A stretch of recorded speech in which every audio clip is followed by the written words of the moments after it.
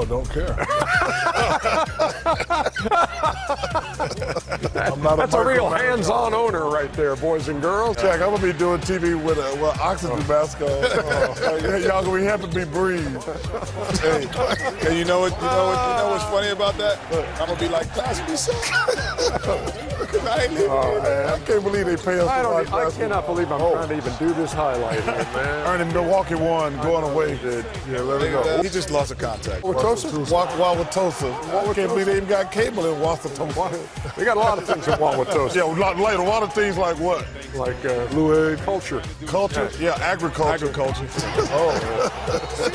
Jesus, take the wheel. Oh, my God.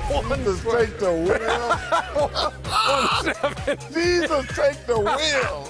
117-98. Milwaukee over Indiana, and 49th win for the Bucks. It's great for that city, man. That's a great basketball city. And they got Aaron Rodgers right up the street. Yeah.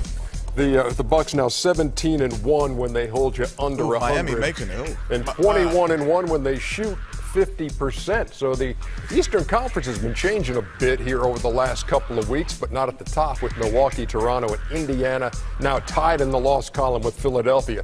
Boston seems to have rediscovered something after a real Ernie, that's the third start. time you said that this year. At least. And there's Detroit's been hot. They have been hot. They're the number 6 team right now. Orlando trying to chase down Miami. Charlotte's a game on the lost side behind Miami. Whoever gets a 6, without. Shout out to my man in Brooklyn. He's doing a hell of a job. Sean Mays doing a great job as GM. Kenny Atkinson? And Kenny Atkinson, Sean Mays. But yeah. Listen, Boston needs to get to 3. Oh, there's some ugly girls down at the bottom. Boston needs to get to 3? Yeah, I don't want to see them face Philly in the first round.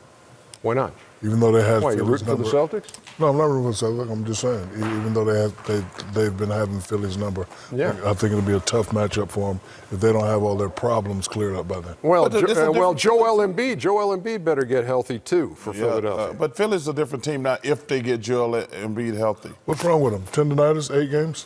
I don't know. Hadn't played since the All-Star break. Yeah, that's interesting because that All-Star weekend. Remember, we had this conversation. When they said he was going, we said he was going to be out a week, and then you said no, they're going to evaluate him, and Egan was like, "That's huge for Philly," because you got one of the best big men, if not the best big man in the league. It really changes their team. Got to man up. 117-98 Milwaukee over Indiana.